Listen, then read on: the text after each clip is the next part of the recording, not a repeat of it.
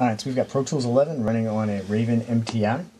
There is no Raven overlay yet, so touch is only limited to one point at a time.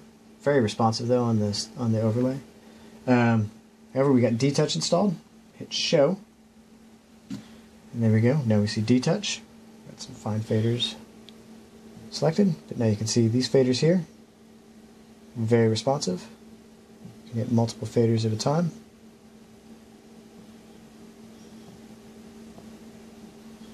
Very responsive. Put it in fine fader mode. Move in increments. Very small. Out of fine fader mode. Back very fast.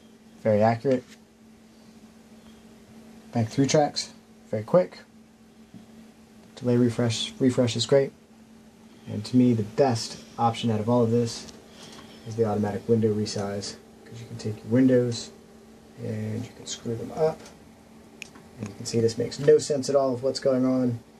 You hit the simple resync button, and all of a sudden, everything jumps right back into place very quickly, all of your windows. And you can start banking through again. Thank you.